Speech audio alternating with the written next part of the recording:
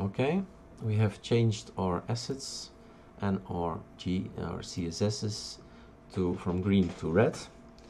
We've checked every file and everything looks good. So now we have to make the assets themselves. What we're gonna do now is this here, Control A, delete. So the GTK 30318, the assets, gone. Yeah, GTK 20 assets, green, delete, gone. They will be made with the script. And assets start the same, delete, gone.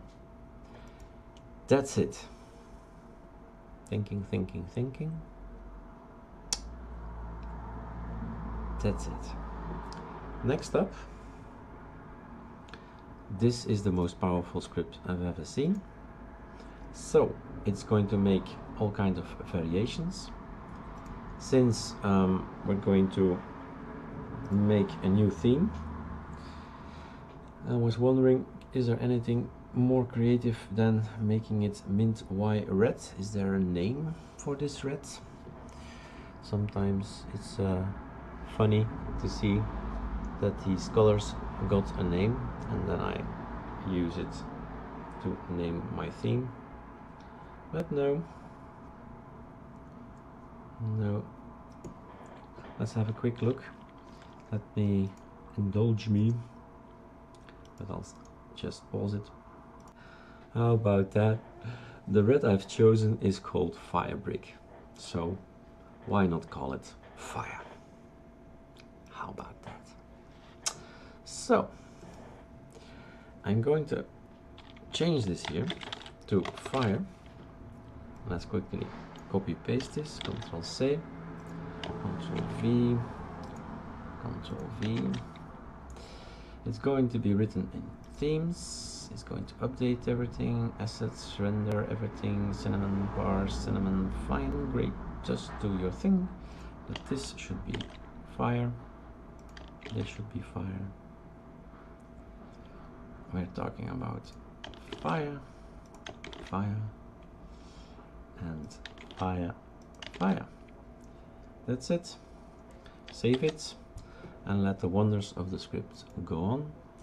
We will see some errors, but that's good, and you know that everything is normal.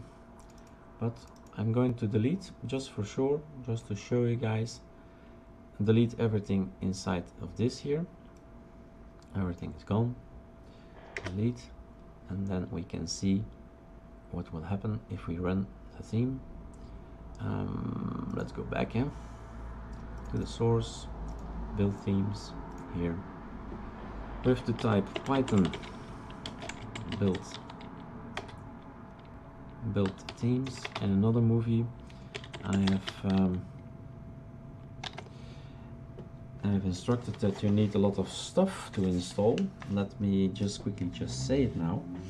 You need to sudo apt install Ruby sass RUBY -SASS and OptiPNG OPTIPNG, and for the rest I used some tools, Sublime Text, brackets, and Catfish.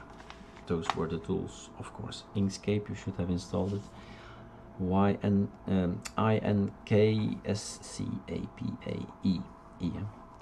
Alright, so everything is installed in my computer here. I'm going to build it. What's happening now? Let's put it here. Voila. Let's put this there. It's making things. And let's delete this one. Maybe put it a bit bigger. He's making a lot of stuff. He's updating GTK3. He is writing these kind of files. Write GTK darker CSS. This one and this one. He has changed that. Great. Thanks for doing that. And then he's going to the assets, rendering the assets, and he's making all the SVGs and changing them to PNGs. He's working. As you can see, it's coming. Next up will be the GTK2, and we'll be running that for some time. So I'm gonna pause again. He has finished changing all the assets, so everything is red now, which is great. But as you can see, there is a lot of errors here. Cannot write, failed, blah blah blah. So that's normal, I'm not panicking. So we go to the user, share, themes. This happens here, I don't know why, I don't care, I know the solution to get rid of it. So this text here, delete it because it's a file and should be a directory. And when it's a directory, then it says, oh, it's a directory. So we just run it again, and then everything is still not okay. So we still have this little error, and then you have to run it again. And done.